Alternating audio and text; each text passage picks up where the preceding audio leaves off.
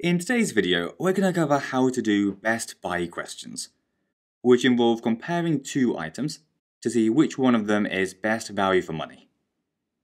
For example, let's imagine that we had the option of buying these two bottles of the same drink, and we wanted to know which one of them was best value for money. The bigger bottle on the right is 2 litres and costs £3.20, whereas the smaller bottle is 1.2 litres and costs £1.80. Which one represents the best value?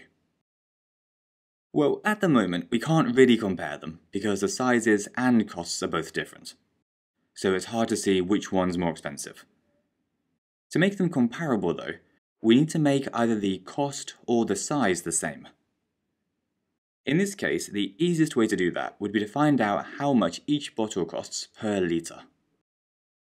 So if we do the bigger bottle first, if £3.20 is the price for 2 litres, we need to divide the £3.20 by 2 to find out that it costs £1.60 per litre. And then we do exactly the same thing for the smaller bottle. So £1.80 divided by 1.2 to get £1.50 per litre. And then by comparing these two prices, we can see that the smaller bottle is slightly better value because it only costs £1.50 per litre rather than £1.60.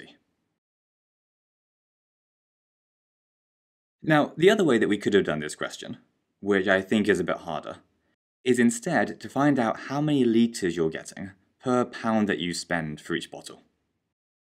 So for the bigger bottle, by doing the 2 litres divided by the £3.20, we can find that we're getting 0.625 litres per pound that we're spending. Whereas for the smaller bottle, we'll do 1.2 litres divided by £1.80 to find out that we're getting 0.667 litres per pound. So again, we can see that the smaller bottle is better value because we're getting more drink per pound that we spend. If you're wondering which of these techniques you should use, there isn't really any right or wrong answer, both are correct. But often you'll find one of them a bit easier or make a bit more sense than the other one. So just try and pick the one that fits best for you. Let's have a go at one more. Imagine that we had 2 packs of toilet rolls. One that contains 9 rolls for £4.23, and another that contains 4 rolls for £1.96. And we're asked to figure out which pack is the best value. So this time, it's a bit simpler to see what to do. We just need to find out how much one roll would cost in each case. So we divide £4.23 by 9 to find that each roll will cost £0.47 or 47p.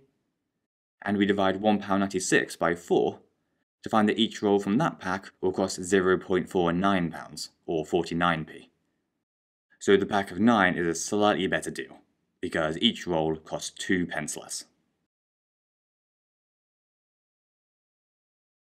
Anyway, that's everything for this video. So if you enjoyed it, then please do give us a like and subscribe, and we'll see you again soon.